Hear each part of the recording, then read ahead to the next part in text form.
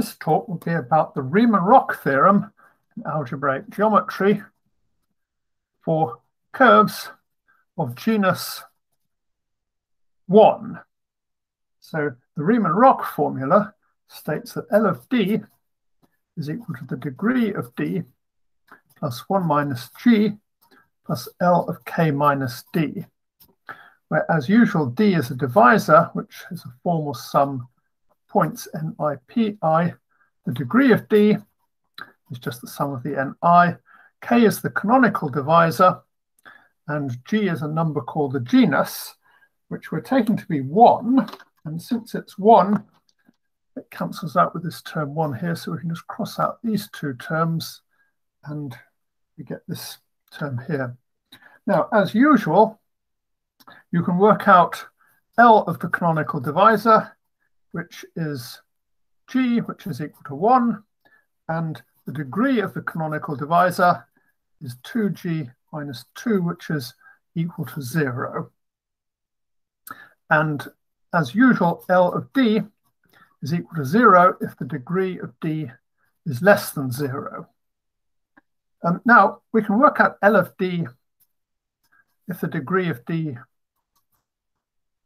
is greater than 0, because this is equal to the degree of D plus L of K minus D. And this term here can be crossed out because the degree of K minus D is now less than 0. I guess there should be a D in there. So this is more or less the Riemann Roch theorem for genus greater than 1. So we've done it for degree less than 0 and degree greater than 0. What happens for degree equal to 0? Well, L of D is equal to 0 or 1 if the degree of D is equal to 0. And we now have a new phenomenon. So for genus 0, the dimension of L of D was always determined by the degree. And for genus 1, it usually is, but it isn't in the case of degree 0.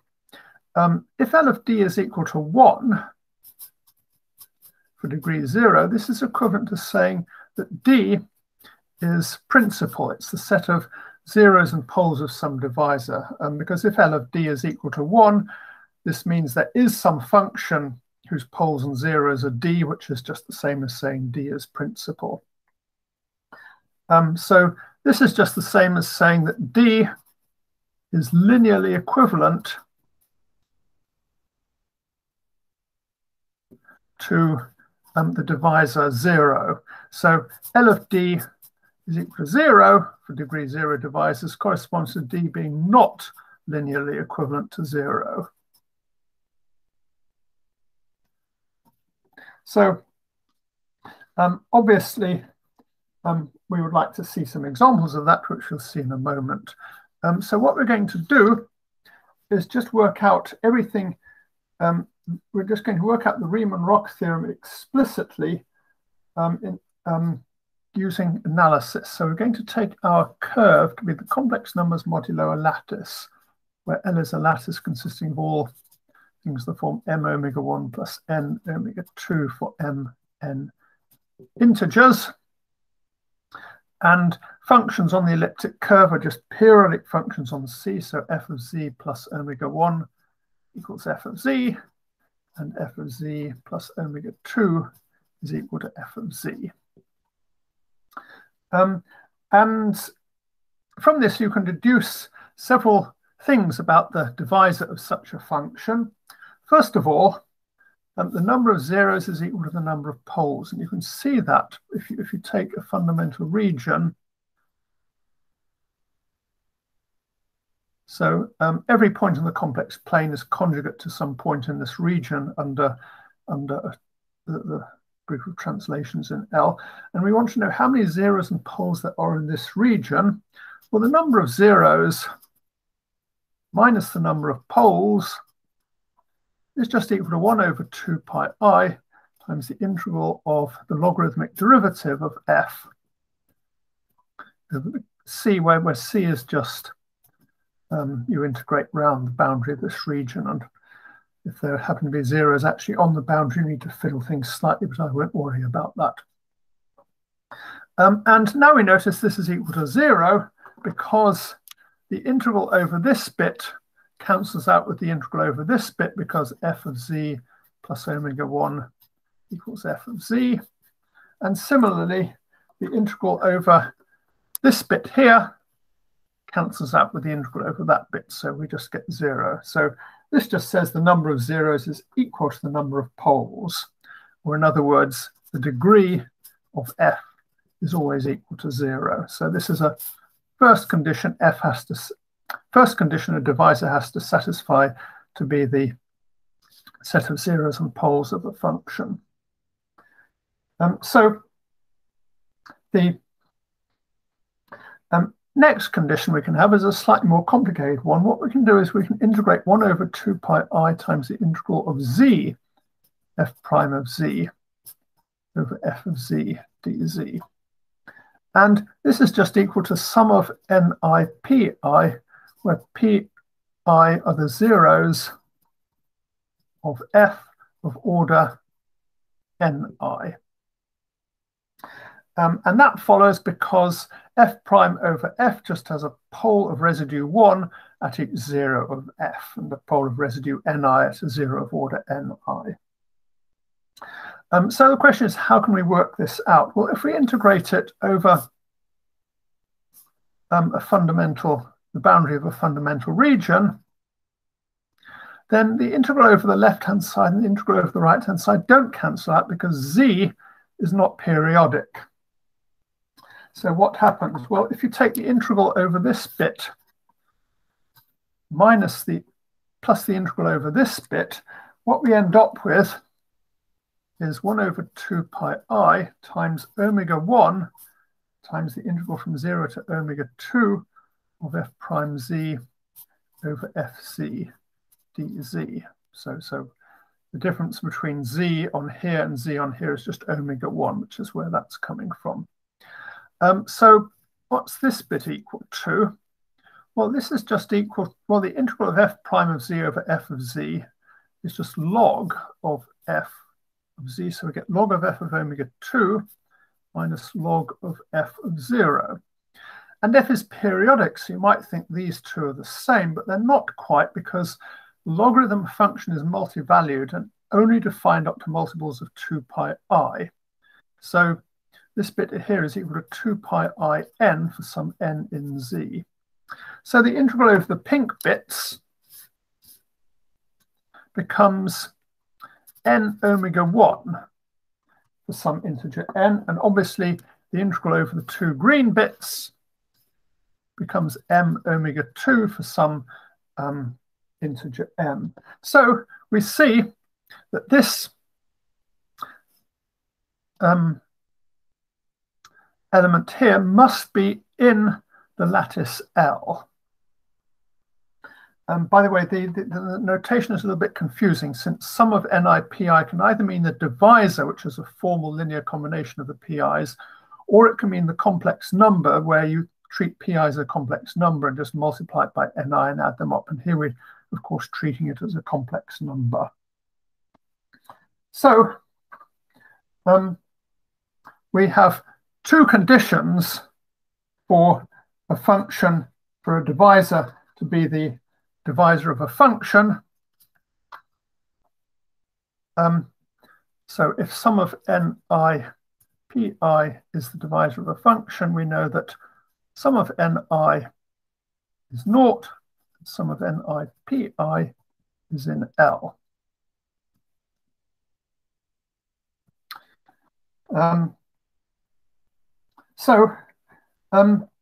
Using this, we can now investigate the Riemann Roch theorem. So first of all, let's work out what is L of p for p a point. Well, this is equal to 1.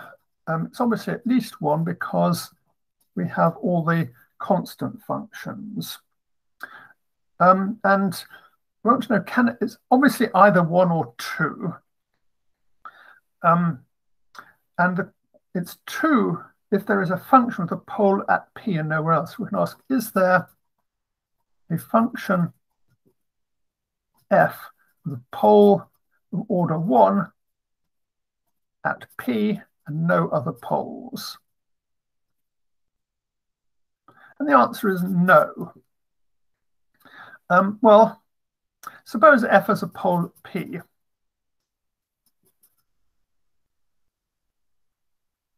Now, we know that the sum of the ni must be naught, so f has 0 at some point q not equal to p.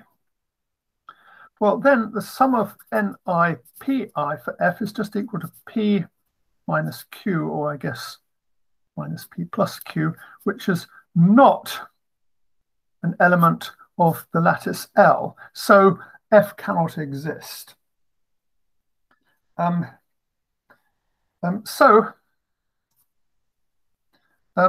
can now show that if the degree of d is greater than 0, then L of d is less than or equal to the degree of d. So we know that in any case, L of d plus p is always less than or equal to 1 plus L of d. So it's enough to check for degree of d equals 1. And if the degree of d is equal to 1, then it's easy to check. So we're trying to show L of d is equal to 1, or less than or equal to 1. If the degree of d is equal to 1, we can put d equals p plus e, where e, the degree of e, is equal to 0. And if L of e equals 0, then L of d is less than or equal to 1 plus L of e equals 1, so we're okay. On the other hand, if L of e is equal to 1, which is the other possibility, then e, the divisor e, is equivalent to 0. That means L of d equals L of p plus e equals L of p, because if a divisor is equivalent to 0, then adding it to some divisor doesn't change the dimension of the space of functions, and we've just seen this is equal to 1.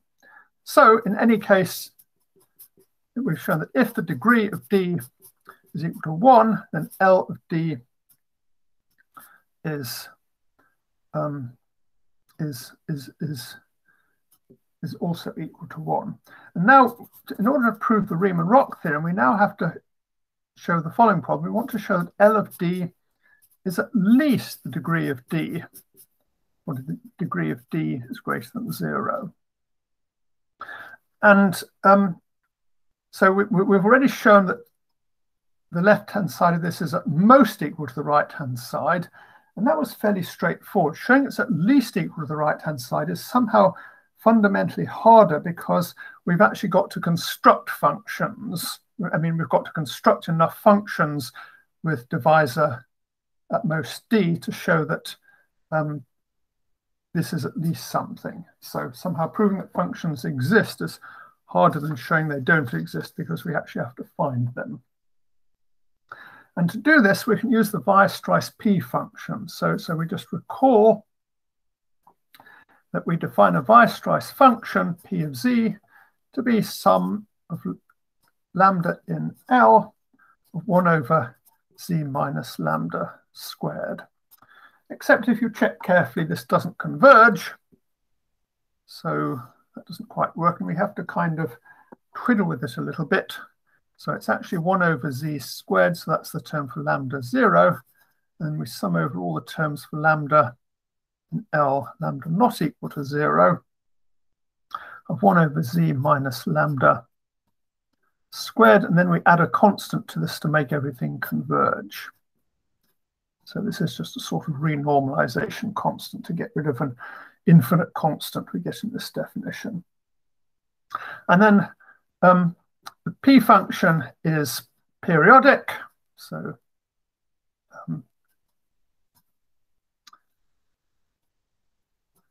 here for lambda in L.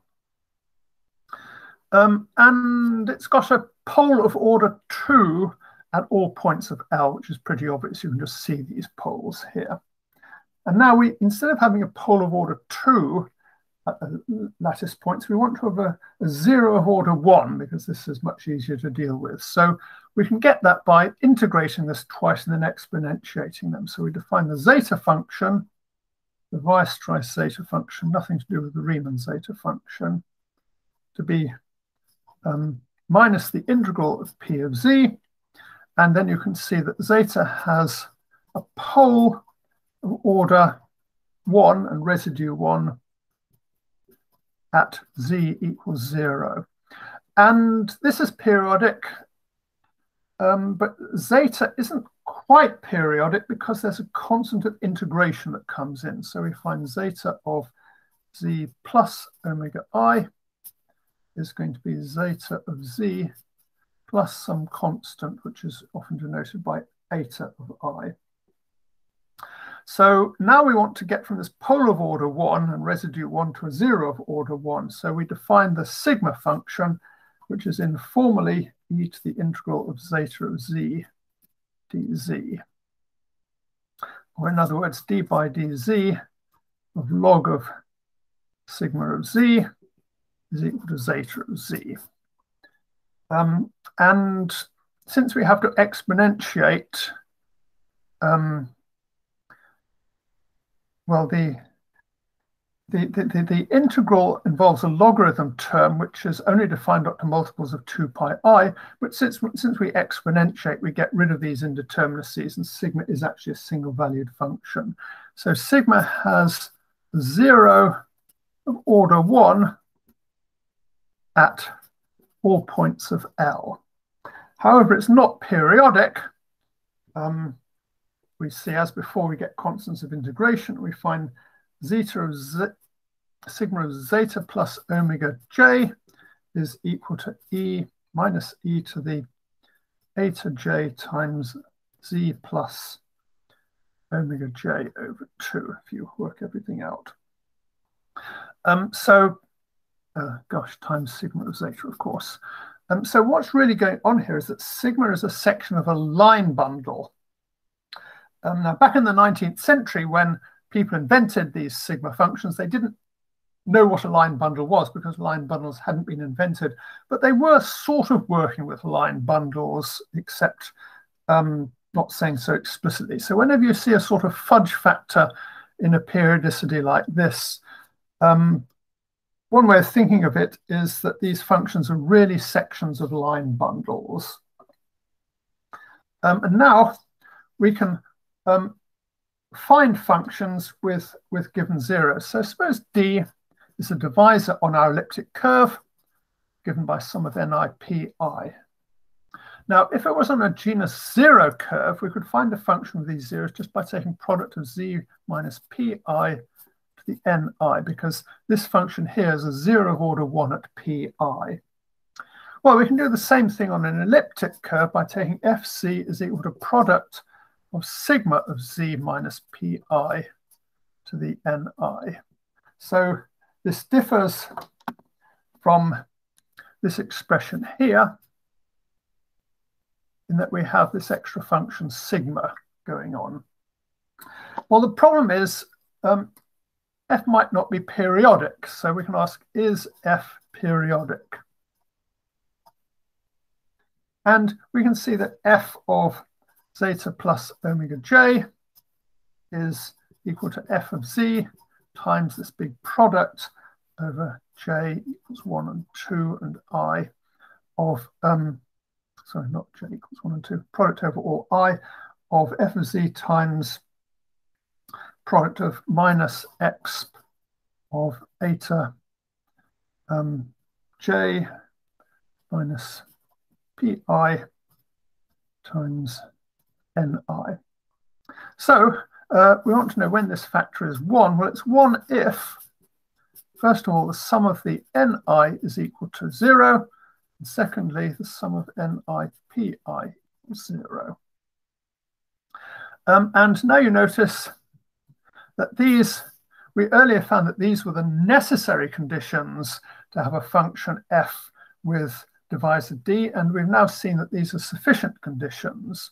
So these conditions are equivalent to saying there exists f with f equals sum of ni pi equals d. So we found necessary and sufficient conditions for a function to exist, and we can now use this to prove the Riemann Roch theorem.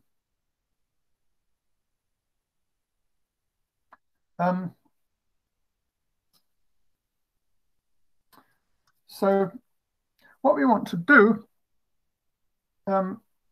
first of all, for degree of d equals 1, we want to show L of d equals 1. And to do this, we can pick P to be sum of ni pi, and we're now thinking of this as being an element of C, not as a divisor. And then L of d minus P is equal to 1, because this degree is 0. So there's a function f with this is a function f with f equals d minus p, because this has degree 0 and also has the property that the sum of all points in it in C is 0.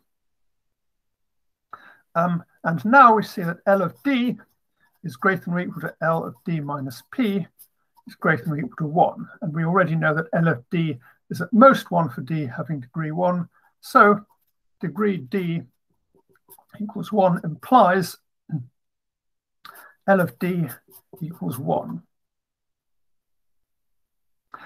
Now we do the case where the degree of d is greater than 1. So suppose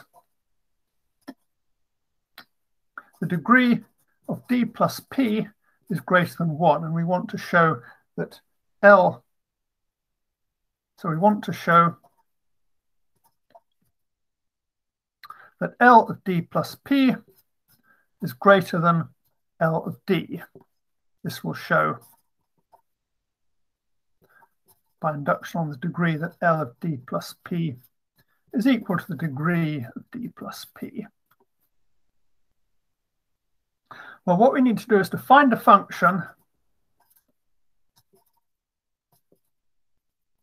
f with f plus d plus p greater than or equal to 0, but f plus d is not greater than or equal to 0. I can't say less than 0 because this isn't a total order, because that will show that there are more functions with these poles than with these poles, which is what we want. Well, what we do is we can choose various qi's so that d plus p minus the sum of the qi's, we're going to choose a divisor like this. And here we're going to choose the qi so that qi is not equal to p. And if d is sum of ni pi, we want sum of ni pi plus p minus the sum of the qi is equal to 0 in C. And we want the number of qi is equal to the degree of d plus p. And then this divisor here has the property that it has degree 0, and the sum of all the points in it is 0 in C. So we can find a function f whose divisor of zeros is equal to this. And now we see that f has a pole of maximal order at the point P. So f plus d is not greater than or equal to 0 because this is equal to minus p plus something or other. So this shows that L of d is equal to the degree of d whenever the degree of d is greater than or equal to 1. Now we can write this out explicitly. So here's the possible degree of d. It can go minus 3, minus 2, minus 1, 0, 1, 2, 3, and so on. And L of d goes 0, 0, 0, 1, 2, 3. And here it can be 0 or 1. Because as we said, it's for genus 0, we actually get an ambiguity here, depending on whether d is linearly equivalent to 0 or not. And L of k minus d is just L of minus d, so this is easy to work out. It goes 3, 2, 1, 0 or 1, 0, 0, 0. And it's 0 here, if and only if it's 0 here, because we notice that L of d equals L of minus d, because you can just change a function f to 1 over f. This is if degree of d is equal to 0, of course. And if we subtract these, we find L of d minus L of k minus d is now equal to minus 3, minus 2, minus 1, 0, 1, 2, 3. And now you notice that this thing here is a polynomial in degree of d. And polynomial is, of course, just the degree of d. But the L of d is a bit badly behaved because it's got a sort of kink in it at 0. And similarly, L of k minus d has a kink in it near 0. But if you take their difference, these kinks cancel out, and we get a nice polynomial. So one other thing you can do with this is we can check to see whether we get a unique factorization domain. So you remember genus 0 meant that we got lots of unique factorization domains. If we look at the functions with poles at a single point, then that's polynomial ring. For genus 1, we don't generally get unique factorization domains. So let's just pick a point P, which is equal to 0 in our curve C over L. And let R be the ring of functions, meromorphic functions, with poles only at p equals 0. So you can think of this as being the coordinate ring of the affine curve. And what we're going to do is to check that R is not a unique factorization domain. So in fact, we'll come up with an explicit example of a non-unique factorization. So let's just look at the following points. Look at the points 0, omega 1 over 2, omega 2 over 2, and omega 1 plus omega 2 over 2. And we're going to find a function with a 0 of order minus 3 at 0, in other words, a pole of order 3, and zeros of order 1 at these 2 points. And you can do this because this has degree 0, and the sum of all these with multiplicities is in the lattice L. So let's call this function y. And then I'm going to have 3 more functions, a, b, and c, with the following poles and zeros. I'm going to take pole of order 2 here, and 0 of order 2 at one of these 3 points. And then we notice that y squared is now a unit times abc. And this gives 2 completely different factorizations of y squared. So these are non-unique factorizations. Well, you may wonder, maybe we can, maybe y and abc aren't irreducible. Well, they are irreducible. For instance, you can't write a as a product of 2 simpler functions, because then they would both have to have zeros of order 1 at omega 1 over 2, and we can't have a 0 of order 1 and no other zeros on an elliptic curve. So the factorization of this function just isn't unique. We can actually write out these functions explicitly in terms of the Weierstrass function. So y, for example, is just the derivative of the Weierstrass function, and the function a is the Weierstrass function minus the Weierstrass function at omega 1 over 2. And these are similar, except you take omega 2 over 2 and that point, and so on.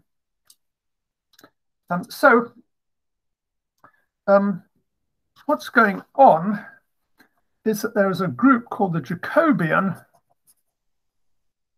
given as follows. It's the degree 0 divisors form a group. So these are the things, sum of ni pi with sum of ni equals 0. And then you quotient it out by the principal divisors. of the form F. And this is, you can think of this as being the obstruction to things being a unique factorization domain. And it's also the obstruction to finding a function with a given principal divisor. So for genus 0, we saw that the Jacobian was just 0 because every degree 0 divisor corresponded to a function. And this sort of meant that everything was a unique factorization domain. For g equals 1, you can see we've more or less shown the divisor is actually the same as the elliptic curve. And for g greater than 1, j is more complicated. And we'll be looking at an example when g is equal to 2 or 3 a little bit later. So next lecture, I'll be saying a little bit more about elliptic curves and show how to classify genus 1 curves using the Riemann Roch theorem.